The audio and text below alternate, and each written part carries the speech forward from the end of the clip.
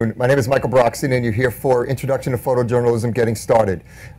Welcome to those here in person as well as those watching online. Thank you to B&H Photo for inviting me to speak, and to Courtney Fields, who I dealt with, who invited me to speak here. So thank you.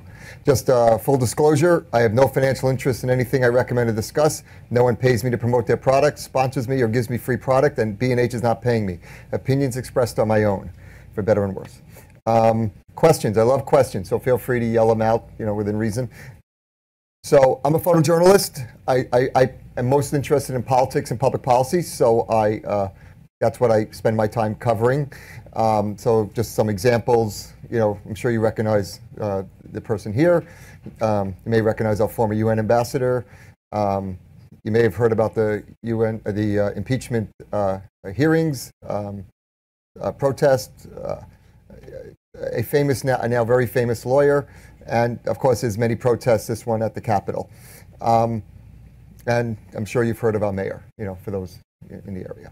So let's first talk about, we're going to start from scratch. I'm going to assume you don't have any great experience with photojournalism. So let's just first talk about what are the types of, or the genres of photojournalism.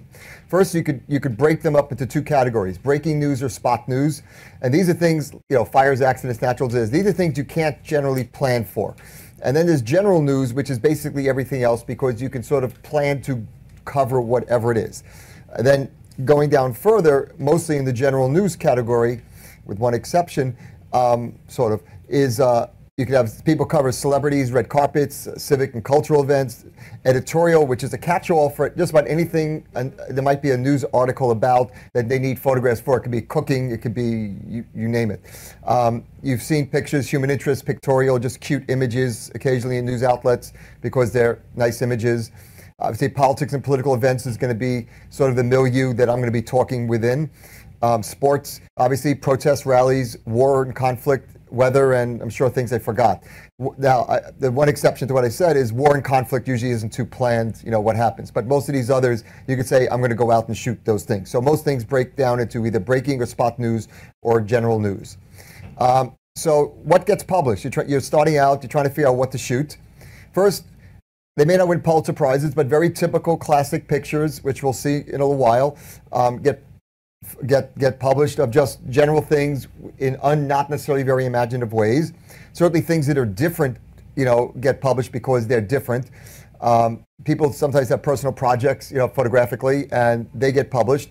There are definitely photographers who shoot the same things that I do and many others, but they somehow have a unique style in doing it.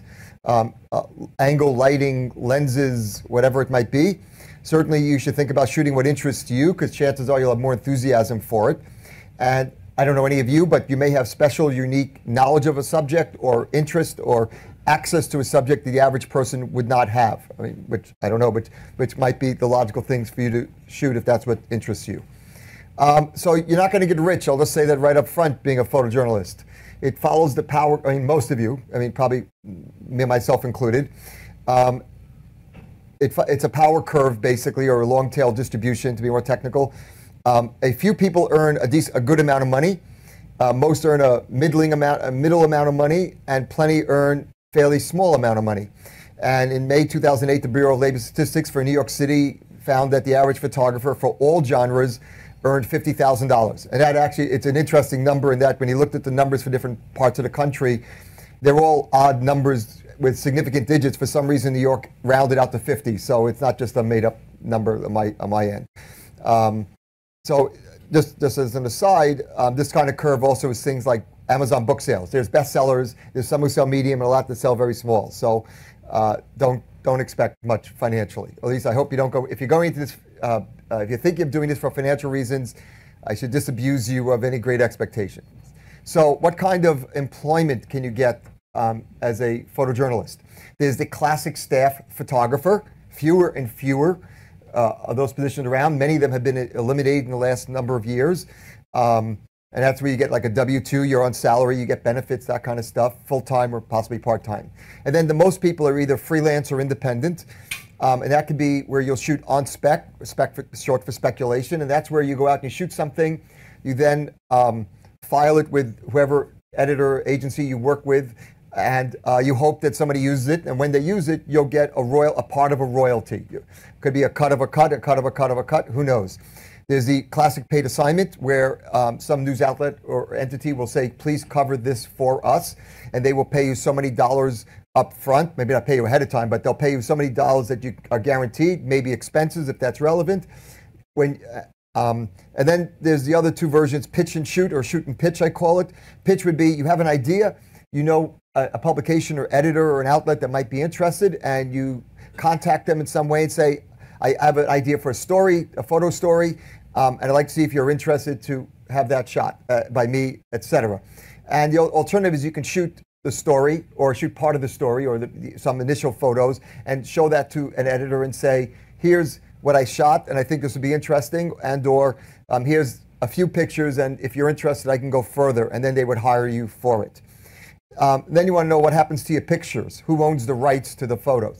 If you're a staff photographer, regular salary, regular employment, your employer owns all rights to the photos. It's called work for hire.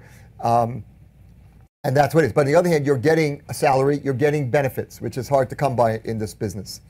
When you're freelancer independent, it can be either way. If you're shooting on spec, it could be exclusive or non-exclusive. Non-exclusive means that you could distribute the photos to multiple clients. Exclusive is you only can distribute your photos from that shoot to that place. It's both ways. I've seen both. It depends. Paid assignments are usually only exclusive because they're paying you guaranteed money for shooting that. Now, you could say, well, gee, maybe these photos would be really great. I'm going to earn a lot more money if everybody can get them and not just the one place that's paying me. On average, you'll earn more money, probably a lot more money, by getting the promised paid assignment rate to shoot that assignment, as opposed to hoping that you hit it really big with an amazing shot. And for the pitch and shoot and pitch, it could vary. It really could vary. Usually there's a contract involved, and you should read it carefully and verify your understanding if you don't get that. Because if what you signed says it's exclusive and you violate that and distribute it to others, that's not going to bode well for you probably with that client and maybe others. So people hear about things called photo agencies and wire services. These are things like Getty Images, Associated Press, Reuters, AFP, EPA, Bloomberg, etc. And these, if you look at the credits, and photojournalists almost always look at photo credits on photos, in news outlets they see, you'll see lots of other names below them, and some of them could be Getty, Reuters, or any of these, and plenty of others. Just to give you a sense of the business, Getty is by far the largest, possibly bigger than all the others. I don't really know the numbers, but they're unambiguously in their own category. The second tier is probably this group of people, this group of agencies plus a few others, and then there's everyone else. Now, with these agencies, it varies, of course, what I'm going to say, but there are some agencies, they basically only take photos if they hire you to go out and shoot an assignment. Some of these, you just on spec contribute your photos to. Contribute's not the right word, file your photos with, and if they sell, if they get licensed by somebody, then you'll get a percentage of the licensing fee,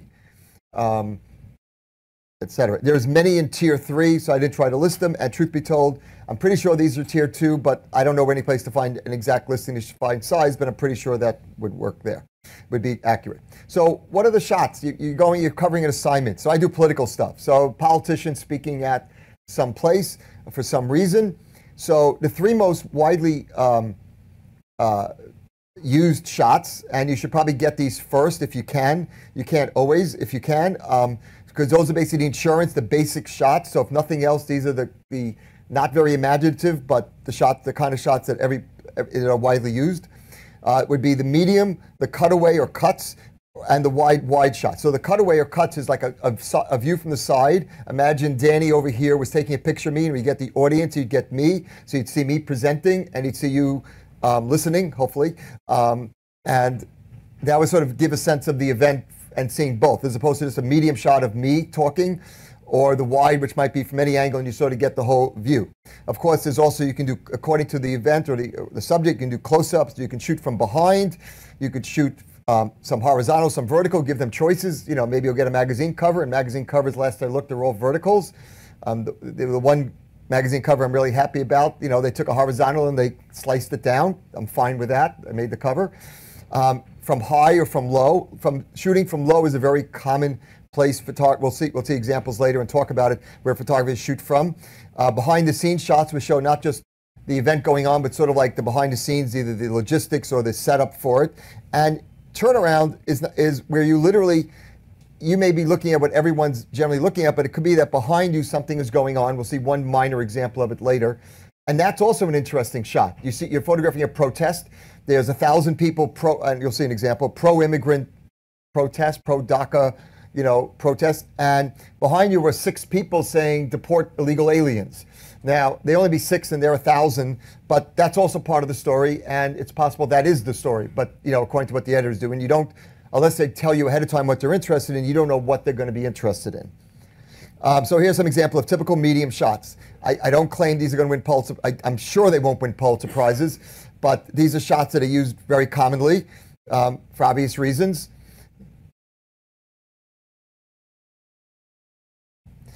Here's a typical cutaway shot. You see the speaker, you see the audience, and you see both in one shot. So it sort of gives you a sense of the space, sort of like an X-ray from the side on some level.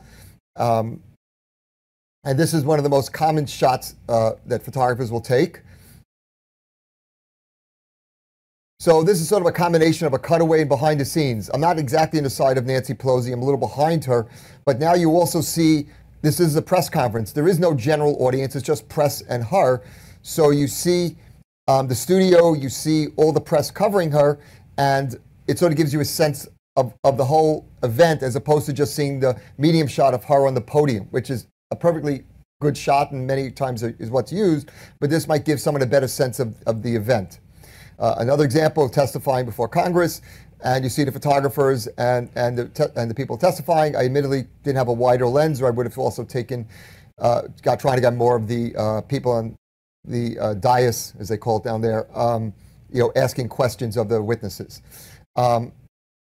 Wide shot, typical. You get not just Sarah Sanders in this case speaking, but you also get a sense of the reporters asking questions, the cameras and the studio. Some rooms are very wide. This is like a 14 millimeter wide because you don't always get a choice. In photojournalism, unlike maybe some other genres, they don't pose for you generally. You have to work with what you have in front of you. Just to get a sense of the scene, there's the impeachment hearings. You see obviously the dais, you see the photographers covering, you see the witnesses, you see the journalists covering them. It gives an overall view of what's going on, more than just getting one witness, which is also the appropriate shot and what you should probably get first. Going high, and you notice there photographers going low in the center and right just below Mitch McConnell, because that's a very common shot, as we'll see later. This gives a sense of not just of Mitch McConnell speaking, which is an easy, straightforward shot, but also gives a sense of the entire event. And someone looking at it, they'll sort of get a better sense of what was going on there than if you just got a picture of Mitch McConnell standing at a podium. Very high, you can do sort of abstract. And below is probably the second most common shot, one of a fake newsstand and not a fake event. But this is the classic, typical shot you would see photographers get from below. So let's look at some terminology, jargon. We'll go back. I'm going back to the same picture you saw before. So what we call the space between the front row of an audience, or whatever that logical, if there's tables, and the speaker or stage is the buffer. As you can see here, there's about 6 photographers in the buffer sitting down, basically to get the shot from below, like the Mike Pence shot, like this shot, basically. And that's very common. And a lot of times photojournalists will ask the people running the event, could we go into the buffer if it's not obvious? This is a TV studio in the Capitol. This is normal behavior, so to say. So another thing, if you photograph certain events and you're credentialed for them, they will usually, any well-organized event that's of a good size, they'll tell you what the throw is, which is a distance from the media platform, where maybe the only place you're allowed to stand, and the stage. And this is useful for you to plan what equipment to bring. Now, I should tell you, according to the kind of event or the situation, you may only be able to be on the media platform because security is not allowed you to go anywhere else. And the media platform, because it's so crowded, you really, once you're packed in and starting to shoot, it's not the subway at rush hour, but it's not far from it, and you really can't move, and that's the only shot you're going to get. It's just a matter of how long or how narrow, long or wide the picture is going to be. This was the case where I can go up and down the media platform, but I couldn't really get past those umbrellas you see in the front, basically. So when I get information about the distance to throw, I'll sometimes go to an online photo calculator, and there's plenty of apps that do similar, and I'm sure other websites, and I'll put in the distance. That's the lower left. It says distance to shove, 150 feet. The focal length multiplier is 1 because I use a full frame camera. 500 millimeters is my lens, and that tells me I'm going to get, if you look on the right side column, almost 11 feet by about a little over 7 foot frame. That's what's going to be in the picture, and I can decide whether that's enough, too much, and what I want to do about that. And this I find very useful to then debate what to bring, because you can't bring everything you won't, unless you don't own very much, whatever. Especially if you use big lenses, 7-pound, 15-inch lenses, you're not taking more than one of those with you at a time. Another a tool I find useful, since we're talking planning here, is Photographer's Ephemeris. There are apps that do this, other apps that do this, as well as this is a website, but they also have an app for your phone. And this will tell you for any place, any date and time, where the sun, what angle the sun will be, those are those various lines, and what angle the moon will be, and also how high it will be in the sky. And if you look at the very bottom, that blue horizontal line, that's a slider. You can sort of slide through the day and see the lines move as the sun moves. And as you can see, I centered it on B&H Photo, so I can sort of try to, if I wanted to plan when the sun's coming straight down the street, I could theoretically do this and be there at time. Or if I want to avoid the sun, I could do the same thing. So another term we use is preset. This is the time well before an event where you'll stake out your position on a media platform. This is the media platform for the July 4th event with the president at the National Mall, if you recall. And it's a fairly large platform with about 4 or 5 levels. And we had to be there 7, 8 o'clock in the morning. And they call it a preset because then we have to leave, and they spend a bunch of hours where security, Secret Service, et cetera, sweeps the area for any problematic item. And then we'll let back in. In this case, it was probably 5, 6 hours later to actually take up the position we staked out. And there's also the time they want you to usually bring in large equipment. So that's what the term preset means. Unless you shoot video, you'll never actually use this, but the people will refer to this on a platform. It's called a mult box.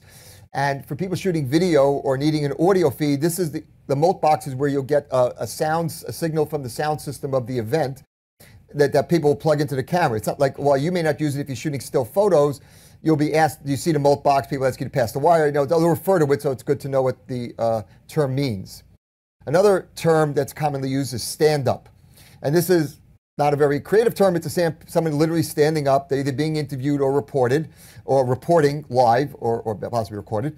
And this is a typical example. This is in the White House press briefing room, and Kellyanne Conway was doing an interview. I don't know which network this was, and she's standing there being interviewed remotely.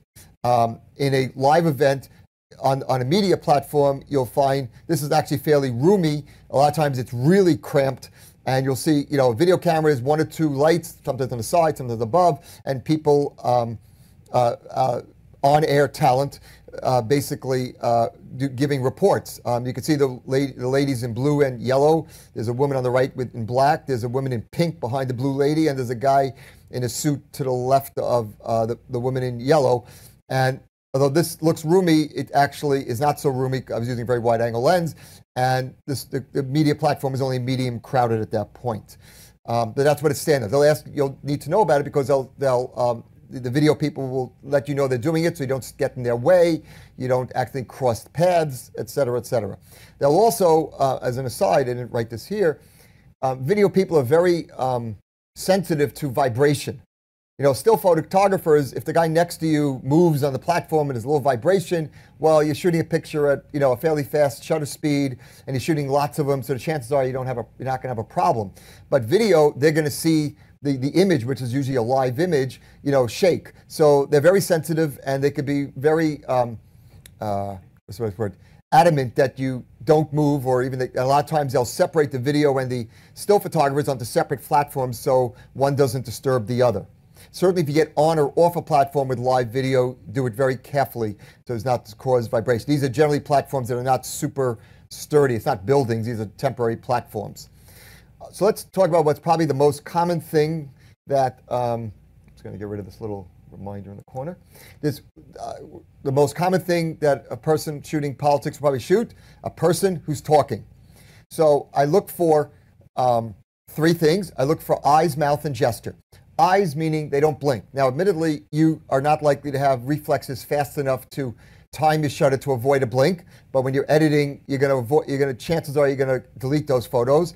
Ditto also, people when they talk, they move their mouth in all different directions, and I'm sure if you took 100 pictures of me talking right now, you would find a bunch of them, my mouth would be in a really odd looking position. So those, you can't know ahead of time, you don't have the fast enough reflexes to see the mouth moving in real time, but you also want to see the mouth and not be closed. But the other last thing is gesture. You can take a picture, it looks like a mug shot, people just standing up like this, it's really not too great, but if I make a gesture, that's a bit more dynamic. And in fact, if you ever watch a live press conference, C-SPAN or whatever, and it's being covered by photographers, which plenty of them are that you'll see, you'll hear in the background shutter noise. And it's as if we're playing in the same, we're playing an instrument, in this case the camera, off the same musical score. And you'll see as soon as a person makes a gesture, you'll hear hundreds of, or tens or hundreds of clicks, and as soon as they put it down, it stops. So it's almost like it's like the musical notes play, score, and that's what we're playing. So here are some examples. Obviously, you've seen this one before. I see the eyes, the mouth isn't in a crazy position, and the president's gesturing. Ditto. Now this is, this might be a perfectly good, otherwise basic shot, but it's not too interesting compared to this or compared to that. Where he's obviously having a back and forth with that reporter in front. And here are some other examples. If Nancy Pelosi had her hand down and she was just standing there, it might be dramatic. Her lighting's on her, it's dark otherwise. I was actually disappointed that I wasn't where the other photographers were, but she was leaving the room, and she normally doesn't stop and turn around and talk, but someone asked her a provocative question, so she turned and pointed and held her hand up, finger up like that, and it became a dramatic moment. But I was sort of disappointed at first. But if her arm was down, it wouldn't be a very interesting shot, although her light and the other's dark might be, who knows. Jon Stewart motioning better than if his hands were down. Our former mayor certainly knew how to gesture there at a Trump rally a few years ago. It might have been a nice shot the night before Election Day in 2016 when these two were standing there arm in arm, but waving goodbye was almost foreshadowing what happened the next day. So I personally, find meaning in that. If this gentleman wasn't arguing with all these people around him, and he had his arm down, it might be him standing there, the one non-Hasidic dressed person in the middle, but by motioning, it's sort of like he's having a conversation. It gives some animation to it. Tony Blair was great. I had too many shots. I think some of these people, either they have naturally great at gesturing, or they get trained in it, or they look at themselves and they improve. But he's one of the people. There's others who I had too many good shots because he just always came up with shots that were not just the mugshot standing there like this talking. Al Sharpton here is motioning, but if you look just at the right side, actually Pete Buttigieg is also motioning. So I got 2 for 1, although obviously the Sharpton gesture was more dramatic. And if you do selfies of yourself, it's obviously you're gonna do a little bit. It's gonna be a little more interesting if you do the fake gesture, and trust me, that was a fake gesture. Than if you're just standing there in the mugshot way. So now you've taken the pictures. Now we're going to do a deep dive for a while into what you do with them afterwards. So I'm sure there's many ways of going about what I'm doing, and I'm guessing most people in this room take pictures and have a sense of what to do with them afterwards, software-wise, to create the final product that they're looking for. And there's other products than what I'm going to talk about, but I'm talking about what are the most dominant ones and/or what I use according to the situation.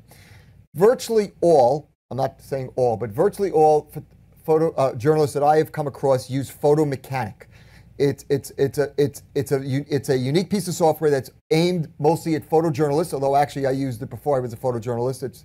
It's basically the fastest photo browser, and it's the most capable at doing putting captions, headlines, and other information into the metadata. We'll talk about that later. And so it's uniquely designed for photojournalists. But like I said, I used it before I was a photojournalist because I just found it a good tool. The other most common software that people use is Adobe Bridge, Lightroom, and Photoshop. not necessarily all three. And most people have to then file the photos electronically. FTP is how it's done. We'll talk a little bit later. And there's a free software that seems to be the dominant one called FileZilla that you could just Google and find. If you work for a large agency, you might get their custom home-built software, but most of the people use generic FTP software, and this seems to be one of the most common ones, and it happens to be free. So let's just go over the general workflow of what people do. This may be too detailed as far as like everybody does it exactly like this, but then we're going to go even a level below, deeper. First, you have to transfer your files from your camera to the computer. Then you're going to cull. What we do, we cull, or you cull your photos, get rid of the eyes closed, blink, eye blinks, weird mouth formations, and believe me, if you haven't photographed talking heads much, you'll see that most humans make a lot of weird mouth formations in the course of speaking. A couple don't, but most do. Technical mistakes. You don't want anyone to see that the focus missed on that one or something like that. So you definitely delete that before anyone sees it. So then you generally caption, although you can do it a little later, we'll see in a minute. If you're shooting news, there's generally requirements about headline, caption, city, state. There's various fields you have to fill in the metadata. We'll talk more about it later. It's referred to as IPTC, which is, as you see here, International Press Telecommunications Council. The other part of metadata that you probably are all familiar with is EXIF. I'm blanking on what it stands for, but basically that's where the camera records the shutter speed, the aperture, the ISO, and plenty of other, and the time and date. And that you're not going to touch. In fact, you shouldn't touch it because that then becomes misrepresentation as to when the photo was taken. After you've done that, you'll crop the photos. Most agencies, I'm not sure all because I know one exception, want at least 3,000 pixels on the long side. So going back to when we were planning that shot with a 150-foot throw, and it's going to be 11-foot by 7-foot frame, basically using a 500mm lens. Well, but if I want a close-up just this big, which is maybe 30 inches or more, 3 feet by 4, maybe I'm using only a quarter of that frame if I'm using a 24 megapixel camera. So you have to keep in mind that you want your end product to have at least 3,000 pixels. Now, occasionally you get this amazing shot. You don't have 3,000 pixels, but it's so amazing you'll submit it or tell them you should take this one anyway because you really got the shot that is unique and great. But in general, this is what you have to plan for. You then do color and tonal corrections, white balance being part of that. You then have to generate a set of JPEGs for the client or clients you're working with.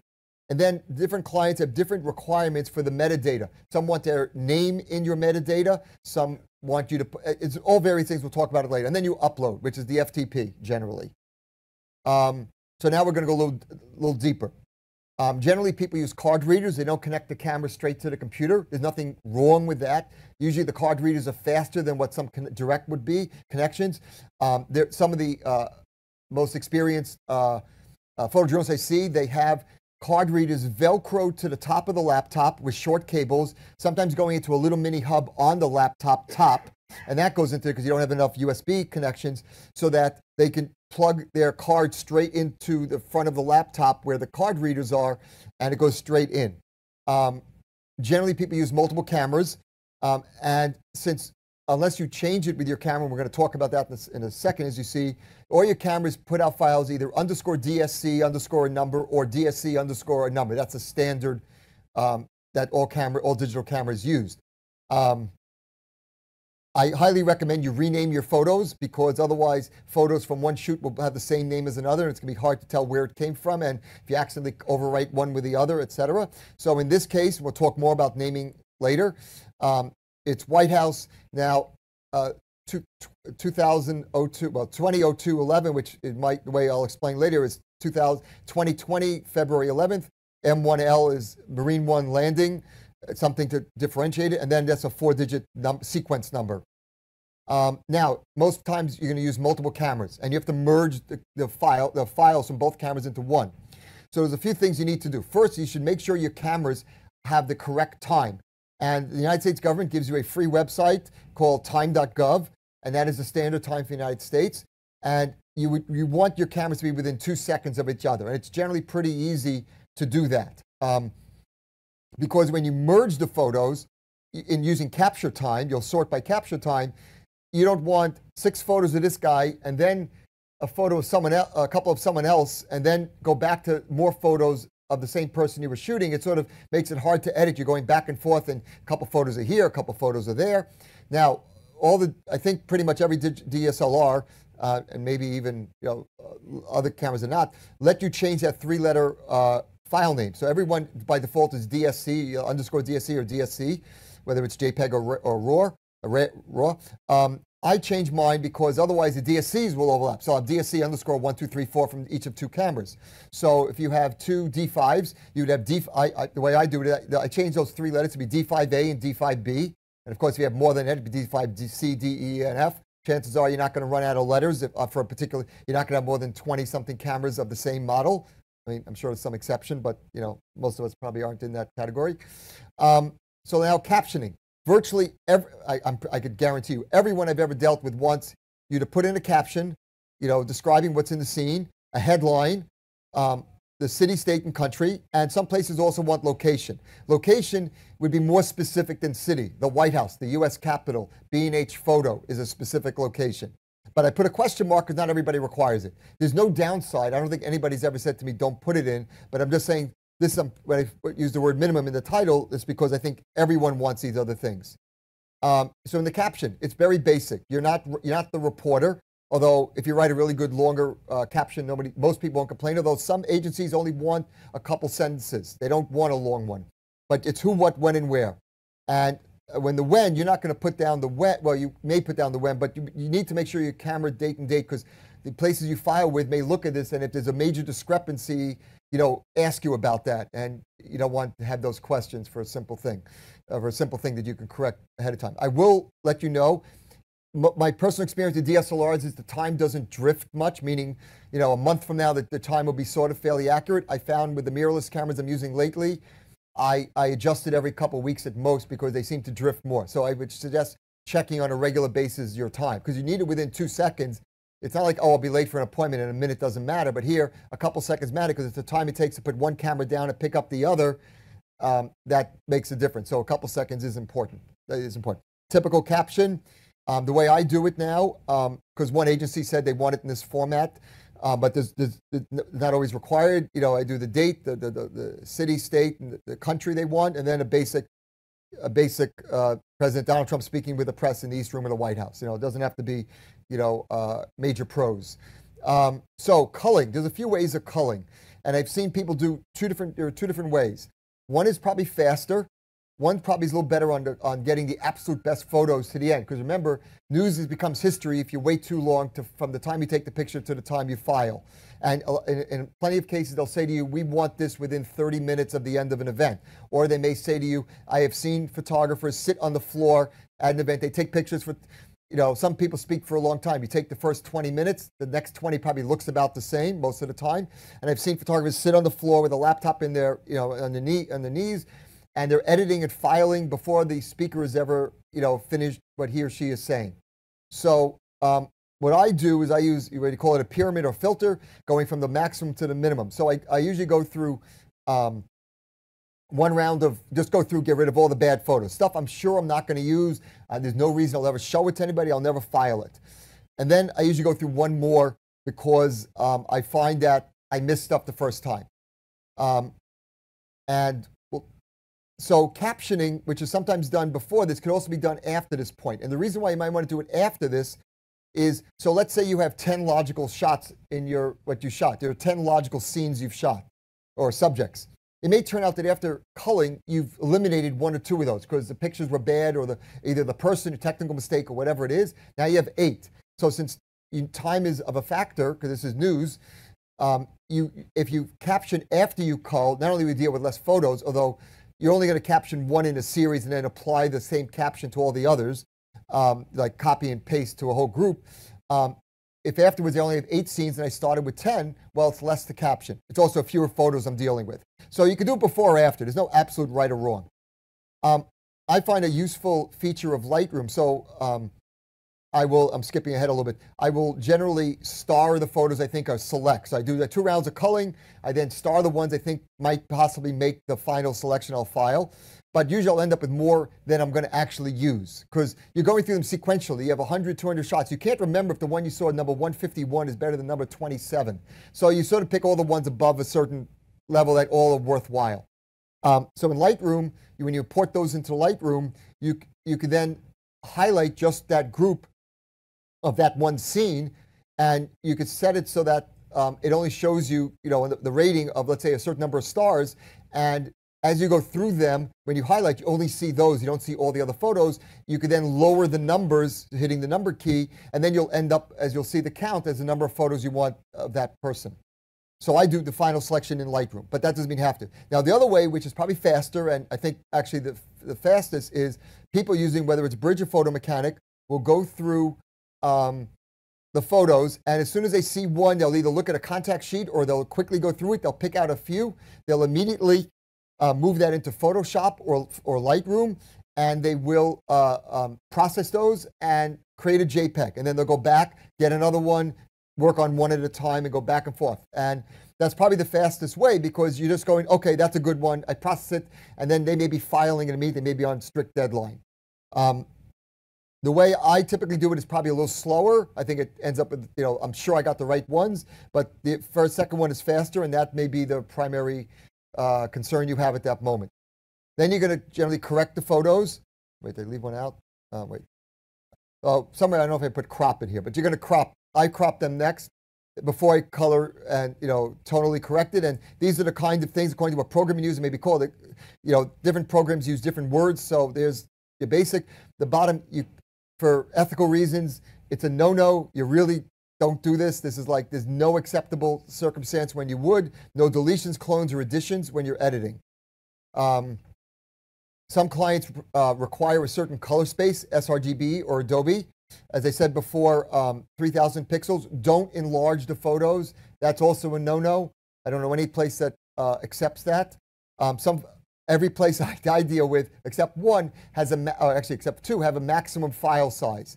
So a lot of times if I'm doing multiple clients, I have one that wants a maximum file size of 2 meg, one 2.6, one 5, and then others are unlimited. So I have to create different sets. So that's important.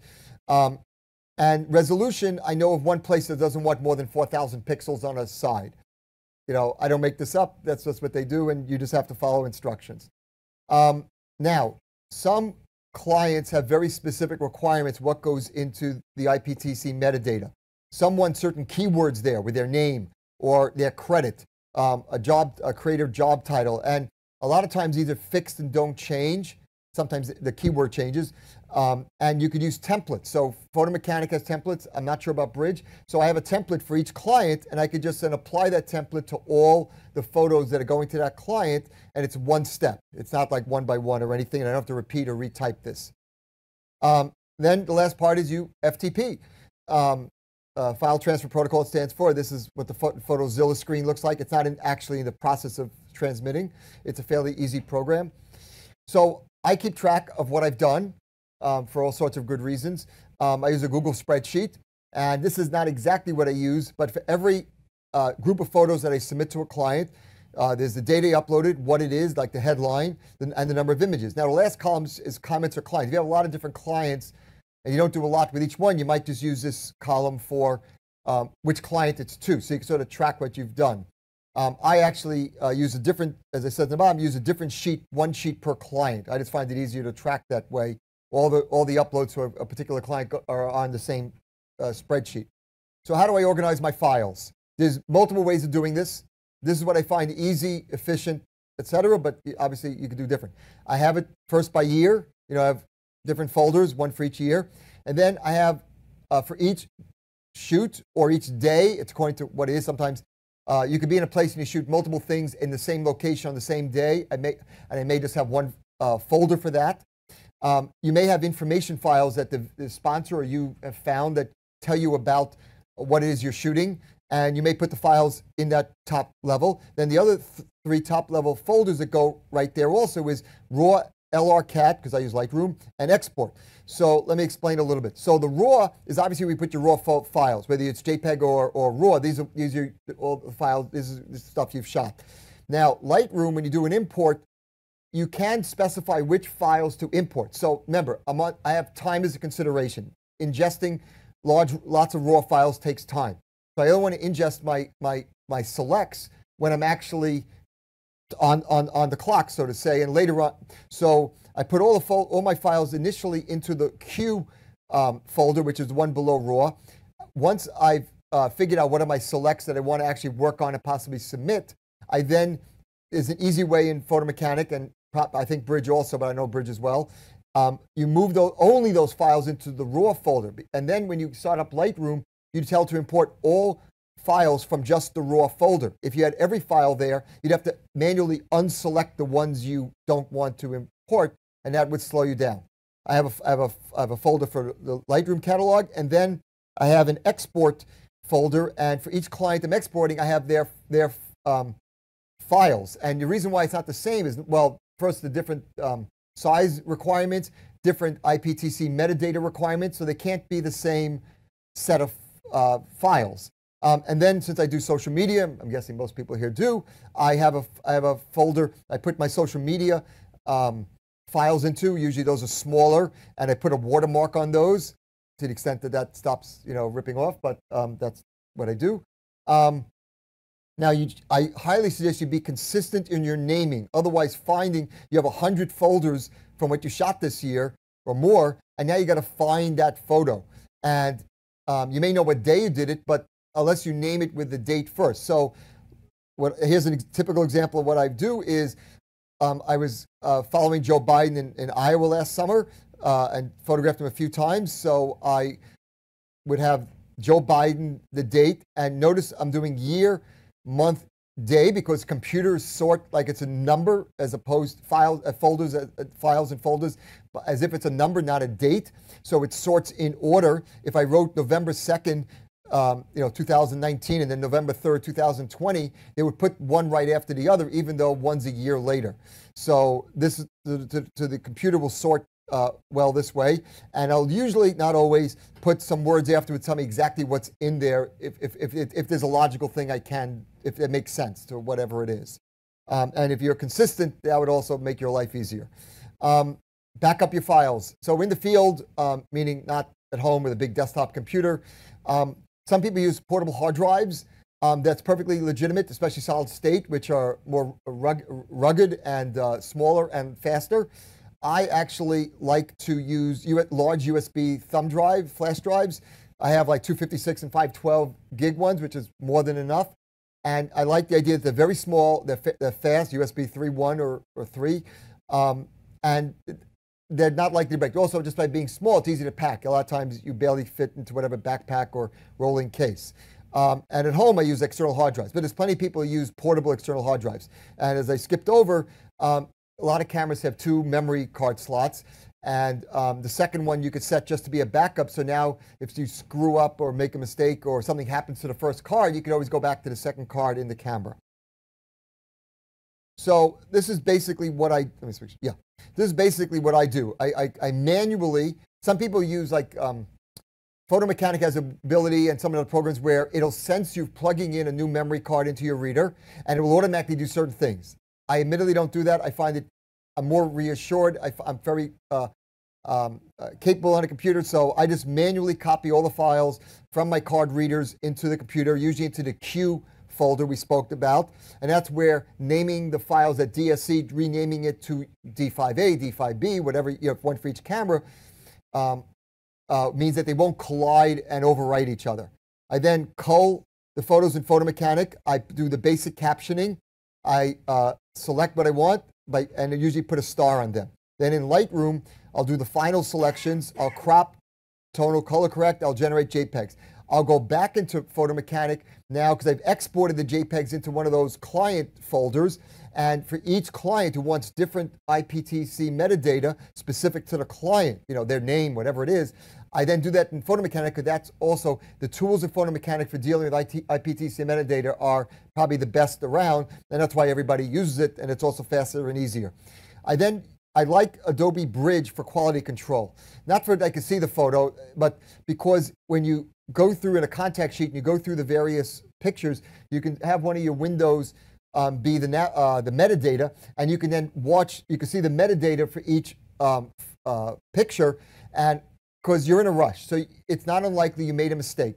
So I go through and I just make sure that I didn't screw up any metadata. I didn't accidentally say Fred was Joe because I highlighted a whole bunch and put the caption for Joe where it should have been Fred or whatever. So I go through and I just check it quickly. Sometimes I just spot check it, but it's worth checking, at least to me. Then I just use FTP and I back up my files. The other step, which I didn't put here, is a lot of time, virtually every client wants you to send them an email, an old-fashioned email, that'll just have the headline, the number of images, and maybe something else they ask in the body. And you send it to the photo desk or the picture desk or whatever they're calling it to alert them you just filed something. Because maybe you made a mistake, it didn't get there, so an editor will eventually see it. Now, humans don't do a lot in this, it's a lot of automated, but they'll usually do some basic check. So there's still, some people shoot RAW, some through JPEG. They each have some merit. I personally only shoot RAW these days and have for a long time. But there are definitely photojournalists who've been around a long time and are doing very well, respected. They shoot JPEG. So why shoot one versus the other? And this is basic, nothing to do specifically with, for most part, with photojournalism. You get a larger dynamic range with RAW photos. You could pull more detail out of shadows or pull more detail out of highlights. It look blown out. You could change for me, the white balance after. It's one of the problems with photojournalists. You don't get to control the light. So typical place, there's a recessed light. It's incandescent or a warm white bulb, not a cool white. And there's a window light that's bluish compared to the 3200 or whatever it is coming up. So the top of the head looks yellow, relatively, and the face looks a little bluish. Now you can't, our eyes, of course, I hold a white piece of paper up in any circumstance, your eyes and brain say it's white, but the cameras still only can do one white balance for the whole scene at a time. So you're not going to go into Photoshop and twiddle every bit to get it exactly perfect, but by being able to do the white balance off, if your camera guessed wrong or guessed differently than what you wanted, you can change it afterwards. So that's like a huge, to me, benefit of RAW. File size, obviously RAW is much bigger and JPEGs are smaller, so there's an advantage. Small is easier to deal with, and plenty of people do that. It also means if you screw up, you have more. The other advantage of RAW is if you screw up anything, or you can fix it more easily in RAW because there's more flexibility in the post-processing. You could abuse the file more, so to say. So personally, I find, we'll talk about it a little later, I find when you're in low light circumstances, remember, you don't control the light, it is what it is. The higher the ISO, the more noise in your photos. Obviously, most people would say noise is not good. Sometimes for artistic reasons you want noise, but most of us don't want noise in the kind of photos we're talking about here. So I find it better sometimes to underexpose by a stop in shooting RAW, and then when processing, brighten using the exposure slider or whatever your program is, use the exposure slider to bring it back up, as opposed to shooting at that much higher in ISO, which is going to be noisy from the get-go, meaning I find more latitude there. Better to have a lower noise photo and to make it lighter as opposed to a higher ISO and not have to change it, but then there will be more noise there. And just backing up, I didn't mention Capture One or other software programs that I know people use and love and have much merit, but truth be told, I've never seen anyone, photojournalist that is, use anything but the software, those packages that I'm talking about. That doesn't mean the others don't have merit. It just, for whatever reason, that's the norm, and that's the way it is. Now, JPEGs may have a faster workflow speed because you're dealing with smaller files, and there's less things you could change about it, maybe. So some people think it's faster in JPEG. I don't think it's much difference, actually, other than the file size. So, switching subjects again, people wonder, how do they get access to shoot some of these things? So I'm going to talk about access in New York City specifically. If you want to know about Washington, D.C. or somewhere else, we could talk after my presentation one-on-one. So in New York City, most things are controlled by the New York City Police Department.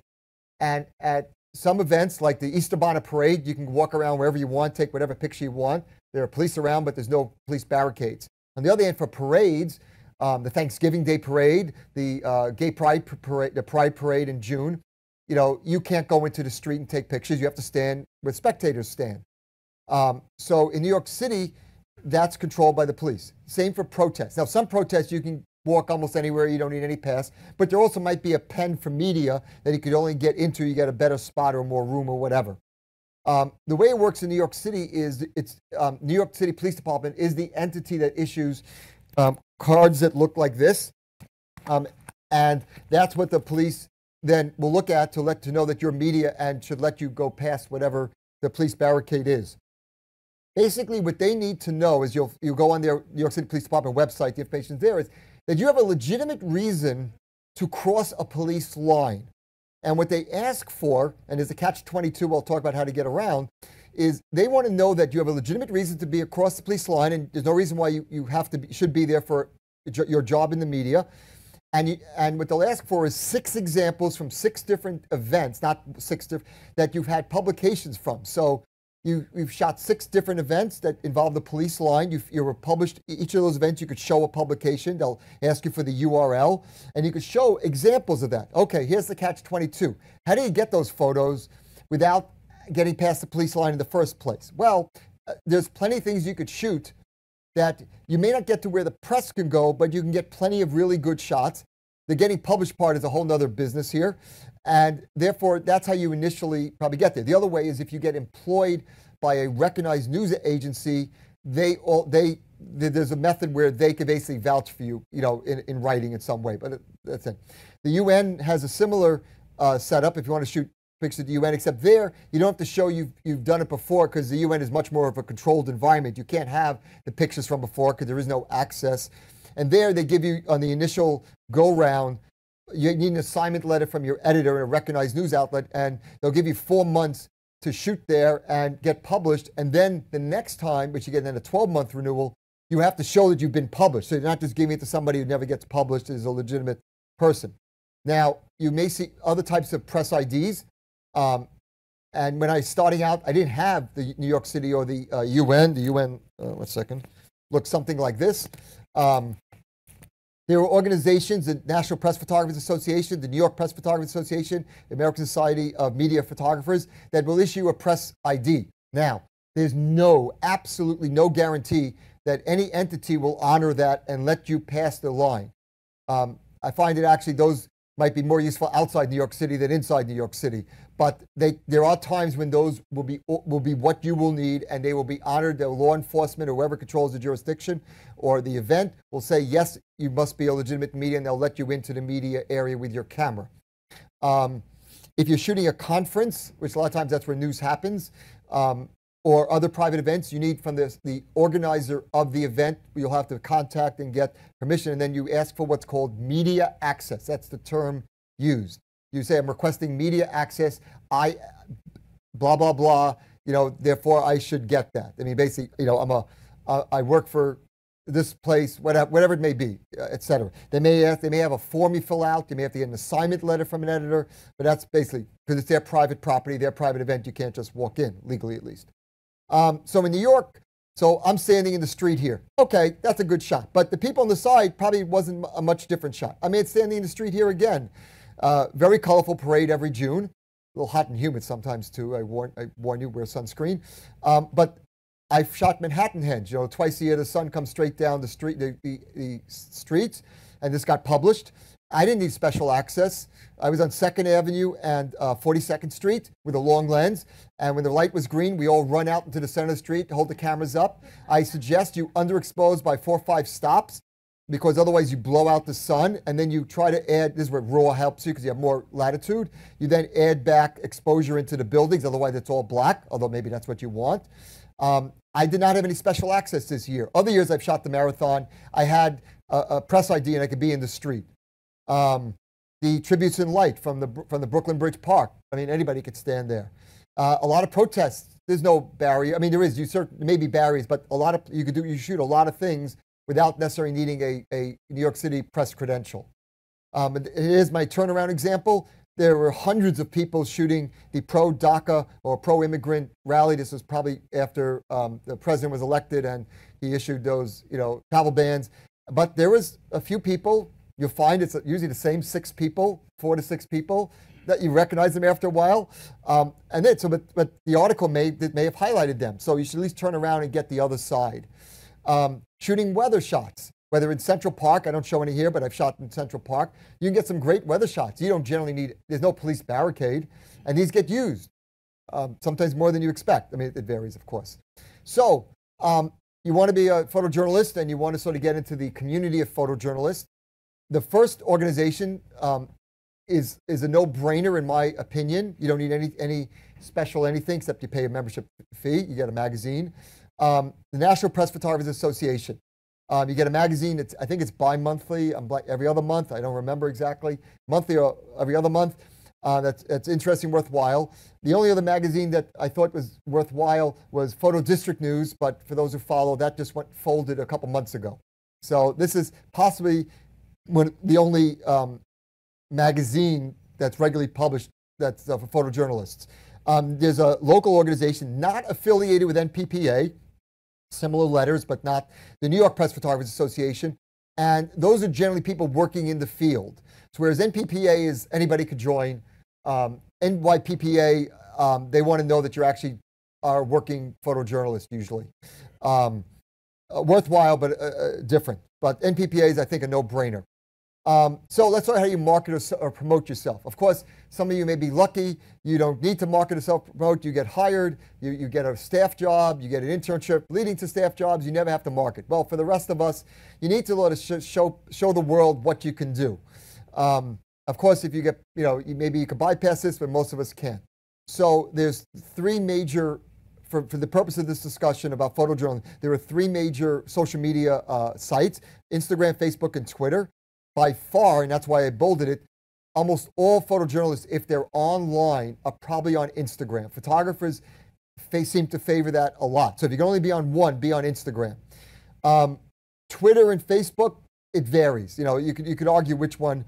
I like Facebook only because it's so flexible in the format of the photo, whereas Instagram, you have to sort of like constrain, it's more restricted, the number of photos, the aspect ratio, you have to do it all on your phone versus it's easy on Facebook. You can do lots of photos, not just up to 10. So, but Instagram is the dominant social media platform for photographers from what I've observed. Some people use Twitter, and I use all three, but I probably put more photos on Facebook because it's easy and it's easy to work with, but the Instagram is what most people are going to see. I also, on Instagram mostly, follow those whose work I admire for ideas, to, inspiration, education, whatever. So the other way you sort of could approach yourself, there's four things here. Portfolio reviews. A number of entities run portfolio reviews. You want to be very careful. Some are free. ASMP, for instance, which I'm not mentioning here, has a free one, but you have to join the organization. It's only for members. You want to look at, especially for the ones where they're charging you real dollars, like at least $50 a review for 10 or 20 minutes with a reviewer. You want to look at the reviewer's bios to know that these are people that are worthwhile to talk to. They're worthwhile because they're going to give you feedback from somebody who's an experienced working pro. You're going to get more than just amateur hour or just somebody's opinion. Or they're editors or assignment editors, people who might hire you if you could pitch an idea to that they're in a position to potentially hire you or refer you. I ended up working at one of the wire services I worked for that I'm a contributor at because I went to a portfolio review and someone said, I have a friend. And that friend worked at this other place, and I've been contributing ever since, and I'm overall quite pleased with that connection. But I would have never done that if I hadn't gone to that portfolio review. So they love to see stories, like you have a whole photo essay arc of, you hold that. Personal projects are sort of like photo stories, same difference. And then you may just have singles, basically lots of very good individual shots, but there isn't necessarily a story involved. Those are the kind of things you show to them. Contests. There are photojournalism contests. I imagine winning one of those is going to get you some recognition. However, be careful. There's a few reputable ones. Certainly NPPA runs reputable ones, and NYPPA and some others, but there's others that basically you're signing away your rights, not just for them to use your photo to say this is the first place or to advertise the contest, but then it's almost like a wire service or a photo agency. You basically told them they can use it for anything they want and never pay you. And you've paid them to enter the contest. So you've paid them to stock their photo agency. And you've signed it away. It was all there. You just didn't read the fine print. Websites, it's easy enough these days. You can do one where it's mostly template driven, where you don't have to start from scratch, like Photo Shelter, which is a very popular, common one. among photographers in general. There are others. I'm just using that because I'm most familiar, but I've heard of Zenfolio and there's others. Or you can roll your own website using whatever website creation tools you want. I would recommend, it's not here, your domain name should not be, it should make some sense. Figure out what you want. You want a domain name. I use Splitstone Media for a variety of reasons, but including it's easy to spell. It's, people could remember it. It's not ambiguous with other words. When you see it written, you won't mistake the letters for numbers, like if it's, according to the context. It's simple, but it looks more professional. So think carefully about what you want. You can get multiple domain names, but chances are you want one because people aren't going to, it's easier. Now, LinkedIn is not used a lot. However, LinkedIn is free. And some people use it. There's no downside whatsoever. You can put whatever you want up there. And I use it sometimes as my Rolodex because if I link to people, I can then, I want to get in touch with so-and-so. I don't have their contact or I'll look. So it's just a matter of, it's like putting your business card online. People could find you. There's no downside. I don't think it's used a lot. It is used, but it's not used a lot. Instagram is probably the most used. Okay. Business cards. I tried different ways of marketing myself. Because I also do event work and headshots and other stuff. And a lot of them really were wastes of my money, as I found out. Fortunately, I didn't waste a whole lot of money, but I realized they weren't for me working. On the other hand, business cards are very practical. Plenty of times you meet somebody and you want to exchange information. Now, if you're old enough to remember Palm Pilots years ago, it used to be a way of beaming your contact info to each other. You just aim it at the other one's Palm Pilot. Well, they're not around anymore, and no other scheme seems to, although there have been some that have tried, no other similar scheme seems to have taken over. So business cards are practical. There's two companies that seem to dominate this business, and they're easy and online, Moo and Vistaprint. The unique selling point, one unique selling point of Moo, and a lot of photographers use it, the quality is very good, is you can give them a whole set of images. Let's say you give them 25 images, and let's say, so the back of the card has your name and contact, but the other side of the card can be 25 different images, and according to how many you buy, it repeats it every 5, 10, or 25, whatever the maximum number is. So you can almost have a portfolio when you hand the business cards, because you have like 10 or 20 images. It gives you some flexibility. They're a bit more expensive. Vistaprint is sort of the value-oriented. I did have Moo cards at one point. I used Vistaprint. But Vistaprint it's very inexpensive, but then you're using their templates. They look very common. They're not, particularly high-end. But with Vistaprint, you can get premium. You could also pay extra. So what I do with Vistaprint is you could upload a JPEG, and they'll just reproduce your JPEG with everything you want on it onto a card. So you could do the fanciest or non-fanciest design, and they'll reproduce that. So you definitely should have name, email, phone, website, social media, and maybe your images also, according to what you want. I've said no street address because your clients don't care where you live.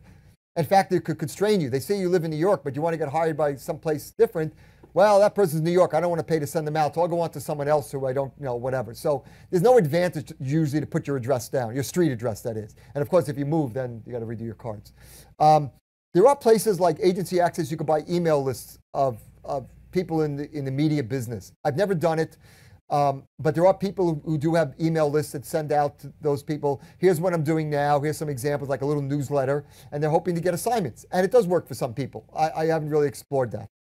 So this is my business card. I put examples of the kind of stuff I shoot on the back.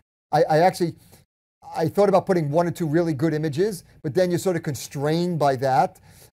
So I decided to put more on. It's all personal preference.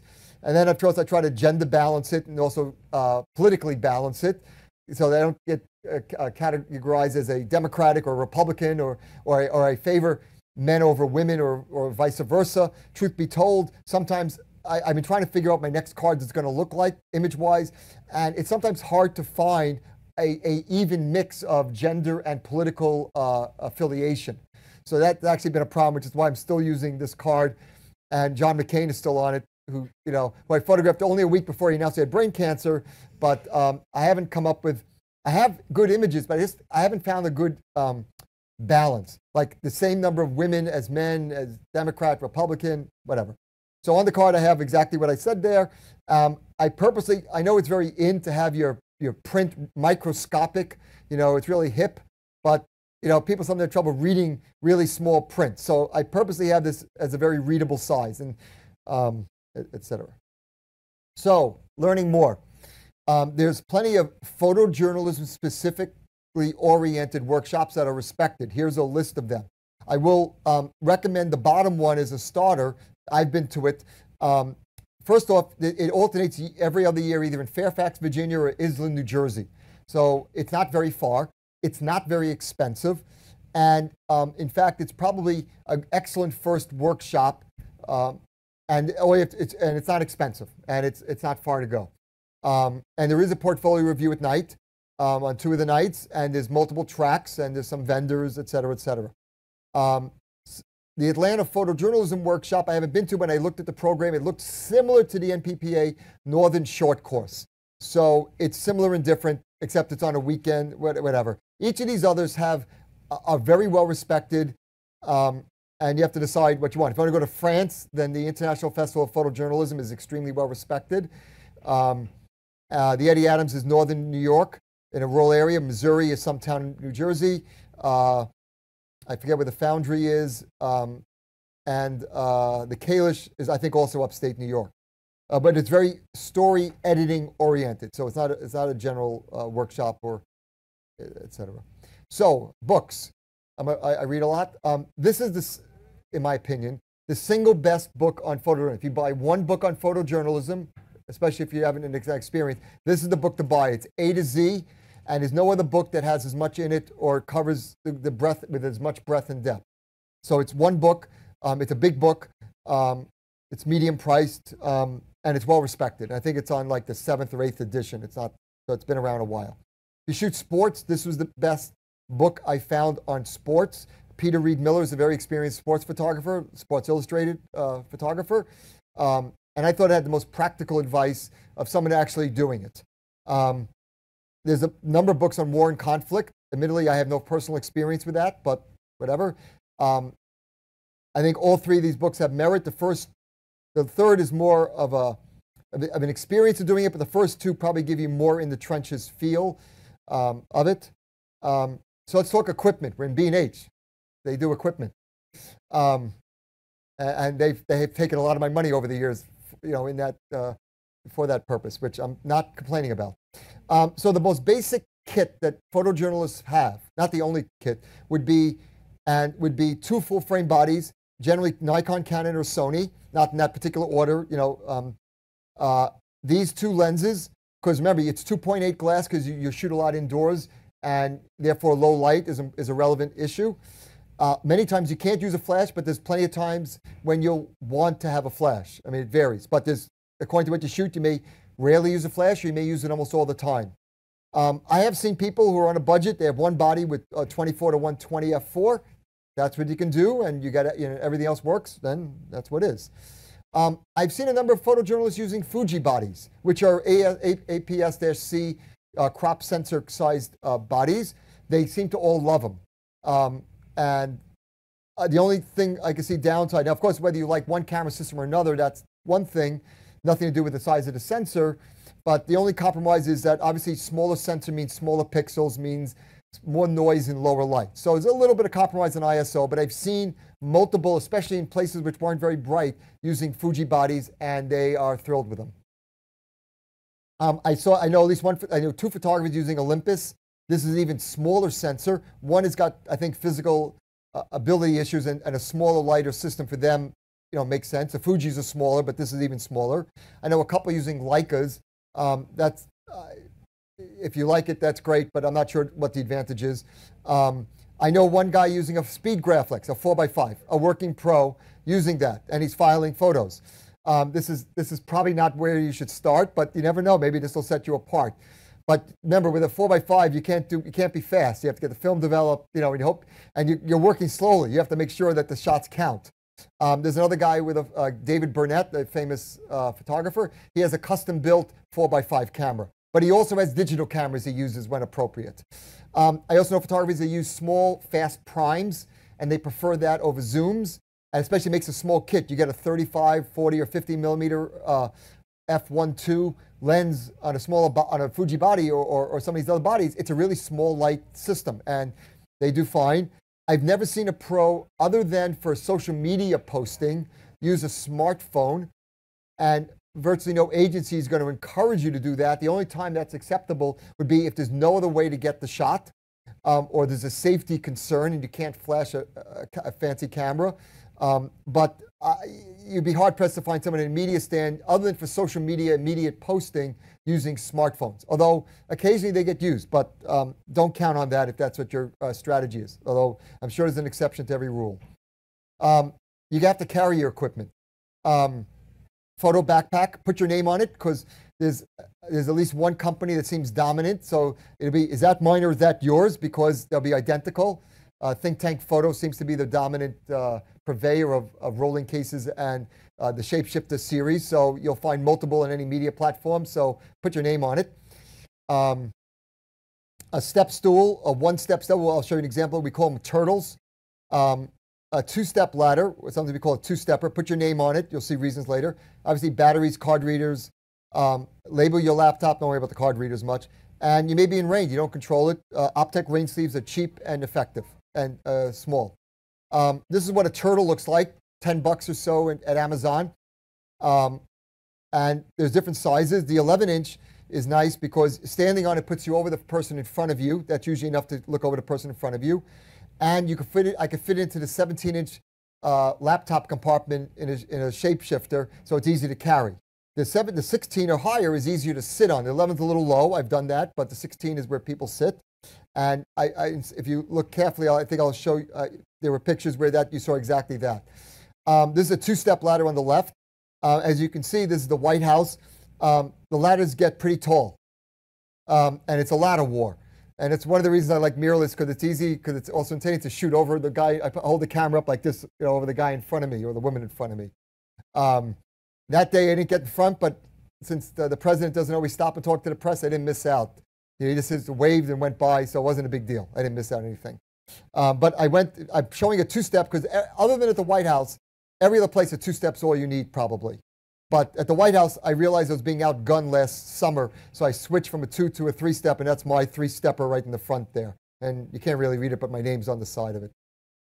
This is a typical scene. We're being penned in at the Capitol for the impeachment trial. The Senate entrance to the chambers on the right, and we're waiting for someone to walk by and take their picture. And you can see the lower turtles on the right, and then there's the taller turtles for sitting. Then people could just stand, and then there's an aluminum one also on the right where some people sit, and then there's two-step ladders behind them. And there's a guy standing on the left looking down. He's on a one-step. He's on a typical turtle. So they have like different levels, etc. And we're waiting for someone to come by, and we'll also have to all be in the pen in a few minutes. But until that point, it was pretty easy going. A mobile, you don't always get Wi-Fi, but you got a file. And you can't wait till you get home tonight or the next day, so a mobile hotspot's useful. According to what you shoot, other lenses are useful too.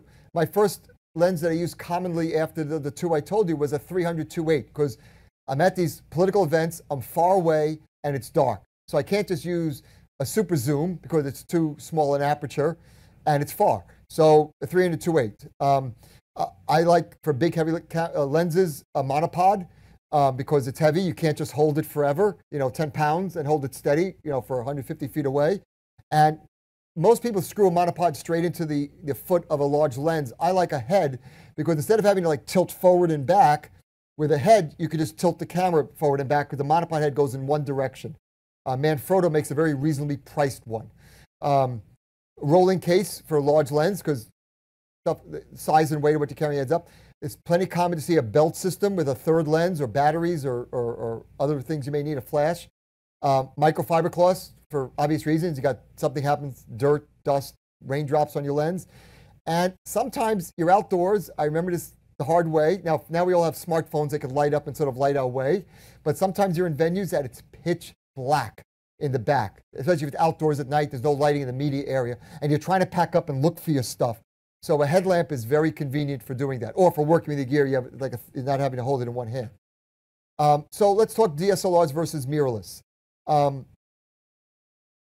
DSLRs still beat out mirrorless for the most part. it's a generalization, in ability to grab focus in poor conditions, both the speed and its ability to grab focus quickly, which is relevant. These aren't still lifes we're generally shooting.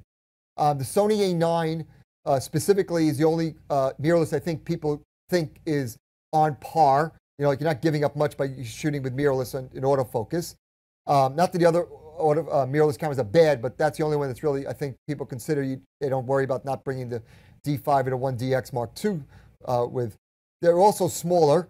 They can be set to shoot silently, usually with electronic shutter and mechanical. It's a different issue for what there's different effects, good and bad, with shooting with it silently. But that's in some venues, you don't want to be the one attracting undue attention because you're making noise. You also have live view shooting, which is instantaneous. And also, as I talked about before, you're shooting over the person in front of you and you're literally going like this to shoot. Or you're shooting very low down and you have the LCD aimed up because you don't, for some reason, you don't want to be on the ground or floor, or it's not practical. Or the person in front of you is there, so you put this like right by the shoulder or whatever. And the future seems to be mirrorless. I mean, we're in a transition time. 10 years from now, I doubt you'll find too many DSLRs still for sale, although I could be wrong. You know, other issues. Your chances are you're not buying one camera, one lens, or two cameras, two lenses, and that's it, and you're never going to buy anything else. You're investing in a system. You're learning how to use learning the nuances of whether it's Canon, Nikon, or Sony, or Fuji, or whatever, of how they do things, how the menu's set up, how the controls are situated on the camera, and there's a way, each camera system has a way of doing things. So you sort of want, you don't want to have to switch back and forth. So you want a system that has all the options you want. So certainly the ones, Canon, Nikon, Sony, for instance, for full frame, they make a wide range of equipment. Third parties make a wide range of equipment. So you're going to have a great selection. Also, the bigger companies that have been around have better support in general. They've also been around, and you know they're going to be around in the future. So there's longevity. You don't want to find, you know, Panasonic, which I have nothing against, made a phenomenal camera, but they didn't follow it up. And you know, you want something that you have a sense will be there. I'm not saying picking up Panasonic, but you know, for instance, Nikon, Canon will certainly be there, as will probably Leica, I imagine. You want a system where they keep up competitive. They may have a great camera today, but they consistently over time come out with equipment that's competitive. Pixel count. Lower is better usually for photojournalism, because if I'm shooting in low light, the top end Nikon, Canon, and Sony cameras are all 20 to 24 megapixels, even though they all make bigger, larger cameras with greater number of pixels. The pro cameras are lower number of pixels because you're shooting in low light a lot and you want low noise, and they're 20, 24 is more than enough pixels to get the image you want. It's not like you're shooting landscape and you're going to make, you know, wall-sized photos generally out of this. It's more than enough for the news business. And of course, it depends on what your primary subject is. You also want redundancy. You can't have the excuse, my camera broke. You know, now if your car was stolen with the gear, all right, maybe they'll buy that. But your one camera breaking, that's not an excuse, because you should have at least two. And some people are adamant on having dual memory cards. That's your call. I used to always have dual memory cards, but now I'm shooting Nikon mirrorless, which has one. And fortunately, the XQDs are very reliable, and I've never had a problem. But certainly, dual memory cards is more reliable. So if you don't think you need high ISO, this is 3200 in the East Room. It's always dark there. This is in the Capitol. It's also not, some parts aren't too bright. It's not a TV studio there. And this is in the UN, in the General Assembly. They're not lighting it for me. They're lighting it for whatever, you know, the audience. And this is 5,000. And you probably don't see a lot of noise in there. And that's because I picked out a lower megapixel camera that performs well in low light. This is probably, I don't remember if this is a D5 or a Z6. But I mean, I purposely use lower megapixel cameras most of the time. But I spend most of my time indoors at 1600, even in a TV studio, and they're practically noiseless. You know, the better modern, you know, the current crop of cameras. The major companies also have formal support programs. Here are 4 programs. You may be familiar with one or more of these, and typically, I mean, they all vary. Some of them are free, some you pay for. And they may include the following: prioritize or discounted repair, sometimes free loaner equipment to try it out, or for a special project. You might get, if a new piece of equipment comes out, you'll get, if you are prioritized to get that piece of equipment before the general public. And at major events, they'll be there. They'll clean your camera. They'll loan you some gear that you don't own. It can be, you know, so there's some reasons. Insurance. Theft, your homeowners is not going to probably cover your camera gear unless you have a special rider for that. Also, with the business you're in, it's not your personal, so I don't know how that works. If you rent gear, you want obviously some insurance, because if you lose, something happens to the rental gear, you're probably responsible. Liability, and in general, you want health insurance if you're an independent. Where to buy it? NPPA has a program, PPA has a program, and there's a number of other companies, I think State Farm and some others have. Other skills that are useful to pick up, there's definitely people who shoot both stills and video. It's hard to do both at the same time well, but it certainly makes you more valuable. Sometimes you're going FTP straight from the camera to your client's FTP site, going through Wi-Fi or a mobile hotspot or a smartphone. Or you're transmitting to your smartphone or plugging into your smartphone, something with a card reader. I haven't successfully done that yet. And you edit on your smartphone and you transmit. They want an image. They want a couple images really fast from that event before they get the eventual, much better edited, carefully considered ones. You may have to do portraits, so it's a relevant skill, and you may have opportunity to use off-camera flash. Typical person at the stock market, because there's some story. Ethics, important. PPA has a formal set of ethics, fairly straightforward, fairly reasonable. And I'm again mentioning image manipulation.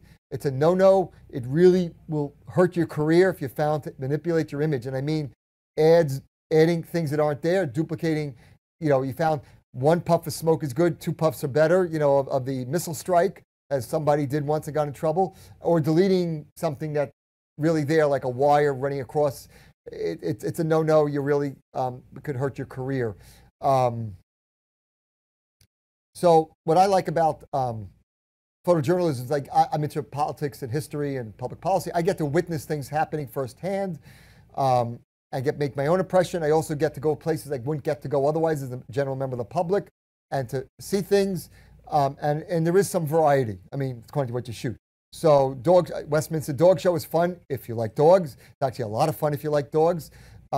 Get to go to the Iowa State Fair, and I would otherwise wouldn't hang out with the USA pork queen, as Pete Buttigieg flips some pork, to try to get votes. 4th of July, yoga, protests. I wouldn't get this kind of view at the General Assembly. They don't have the general public in to the General Assembly when they're meeting, so I get to go and see things. 9/11, fireworks, and by having a press pass, I got actually a pretty good location for that July 4th. This is New York City. You can see Chrysler Building on the right. And then there's, of course, just somber events. They need a picture. There's like a pictorial, so like a picture to illustrate the concept of, Memorial Day or Veterans Day or something like that. And you do red carpets, and I get closer to movie stars than I probably would ever in my life otherwise get. So that's sort of fun. Or just general pictures of New York, because I love New York.